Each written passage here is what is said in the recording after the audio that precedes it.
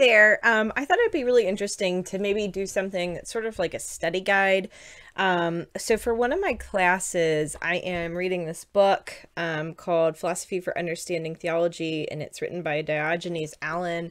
And it's an older book. However, it provides some really good philosophical building blocks for better understanding theology and how it's formulated.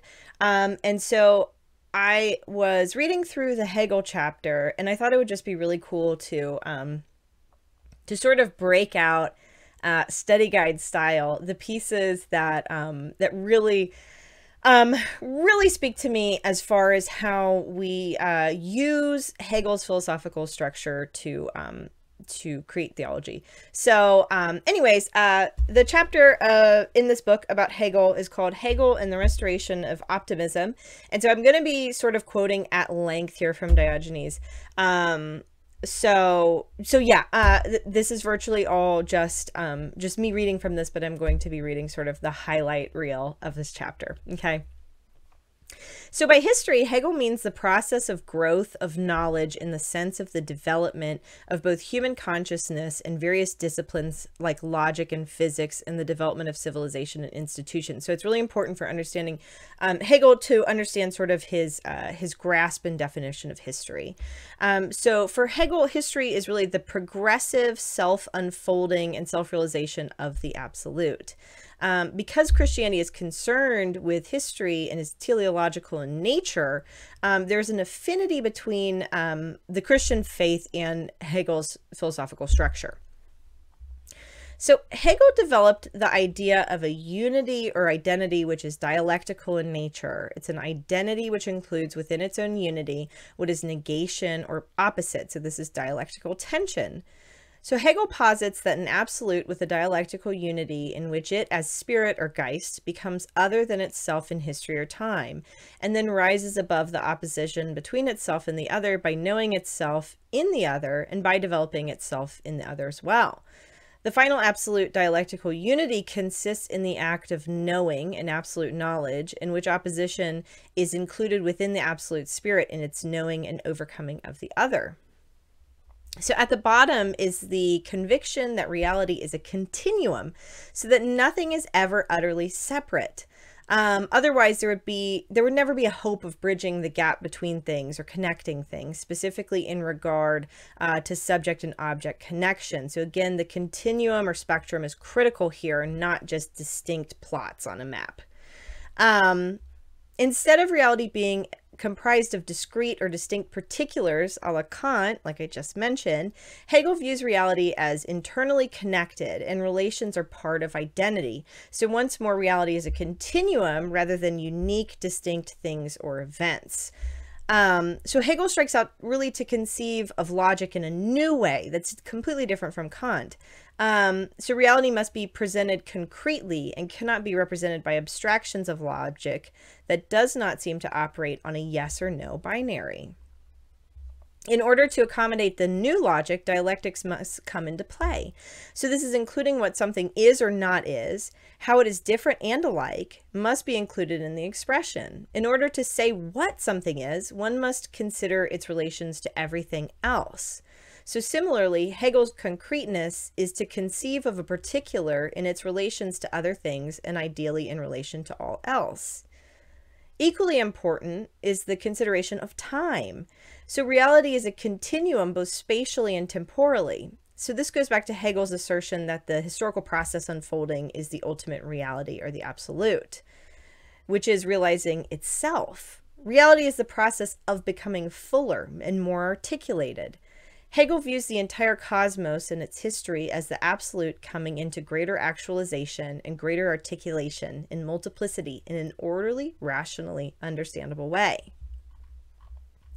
So this is different from Plotinus. Hegel posits that as we get more and more concrete articulation in time and space in the course of history, we get a greater and greater realization of the absolute itself.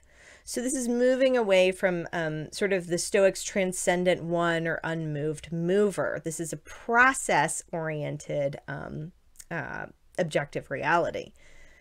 So Hegel's philosophical system has three major aspects. That's logic, nature, and spirit. Logic treats and relates all concepts under the notion of absolute idea. Logic is taken as a whole and is concretely realized and present in the unfolding reality of nature. Nature involves the study of the rise and development of specialized disciplines that investigate nature and study the relations between the disciplines. And spirit includes logic and nature, deepening and enriching the accounts found in each of them. So spirit includes the layers of our consciousness and the relations to what we are not as well. This is important in regard to spirit. The relations of spirit show how subject and object, which are not identical, have an affinity for one another, which is progressively realized through time. Finite spirits and infinite spirit have an implicit unity and difference that is progressively becoming explicit through time. So think about panentheism here. There is immense detail in Hegel's system because it involves all relations between all finite spirits, the state, culture, religion, various achievements, etc. Since all is connected and all exhibits a progressive manifestation of the absolute, what we find is that logic, nature, and history are like the manifestation of a mind unfolding and realizing itself. Wow, right? Logic, nature, and history exhibit an orderly progression which is similar to our own thinking, and they exhibit relations within themselves and to each other that are like the movement of a mind, so the inner workings of the mind. Nature has an inner teleological movement, and human beings are at home here. So nature and history have a progressive unfolding and realization of an inner telos, of which essentially everything, including our own self-realization, is a part. Telos is inherent in reality itself. So for the sake of time, this chapter goes over at great length Hegel's master and slave dialectic. And so I'm really highlighting the more theological portions here and understanding of this system. But the master-slave dynamic is important for understanding Hegel's core philosophy as well. So if we think of Hegel's system as having two ends, one is finite mind and the other absolute mind. I want to focus here on the absolute mind, specifically in relation to Christianity. So for Hegel, the highest form of religion is Christianity, and all things are manifestations of the absolute mind. The problem in religion and philosophy and personal life as well is reconciliation for Hegel. Usually we think of reconciliation as a transaction between the holy and profane, but for Hegel, it is that God is infinite and the creature is finite. So this is a rift that must be healed. Human beings are in a state of evil, essentially, because they are finite, and finitude itself is evil. So nature is not evil because nature cannot directly fellowship with God as human beings can. Human beings have this capacity, which makes them different. It is the potential for fellowship with God which makes humanity evil, the potentiality. And humans stay in this sort of evil state until the destiny of fellowship with God is fulfilled. So think about the fall here. For Hegel, whatever is real must become concrete and manifest in this world. So to be real, God must become manifest, must become revealed, and must become knowable as well. So God has absolute freedom, and to make this concrete, God grants independent existence to something that is not divinity. So this is creation. The other thing is the world. The creation is the world, which expresses the absolute freedom that is in God. It is the realization of God's own nature, and the world must become, or does become through fulfillment, God's other. So this means God must reconcile this other, the creation, to the divine. So it must be restored in unity. Finitude is only evil because it contrasts to the telos of God's process. It must be united to the infinite. So again, think about that continuum and spectrum here. Very obviously, this relates to humanity's fallen state. The fall is a necessary stage in the life of God and humanity's salvation. Without finitude, God's richness and diversity remains unrealized. God remains potential, not actual. Through the fall, God's richness becomes actual. All separate existence being gathered together into a single unity is reconciliation. Here, human beings become conscious to their unity with the divine or the infinite. This is God realizing divine selfhood in the concrete. This is the reconciliation of the finite and infinite. But even now, in our state, in our current fallen state, there is still a continuity between us and God. This is representative of the ontological ground of the reconciling work performed by Christ. For Hegel, the incarnation is a necessary event in the life of God. It had to happen because divine and human natures are not alien or completely dissimilar.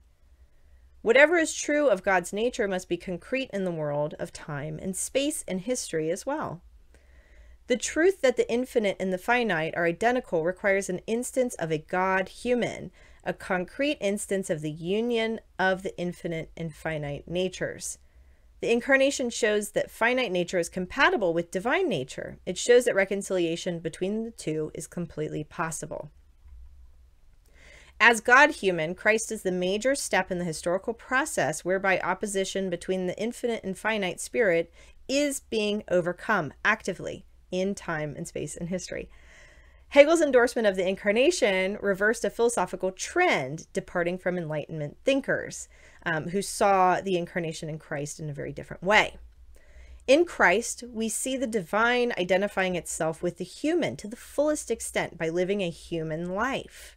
His death shows identification with humanity to the fullest degree. Death is the crucial mark of humanity and the finite.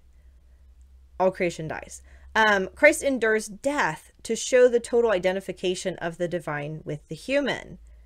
The incarnation in Christ's life and death bring out the full extent of the bond and essential unity of the infinite and finite.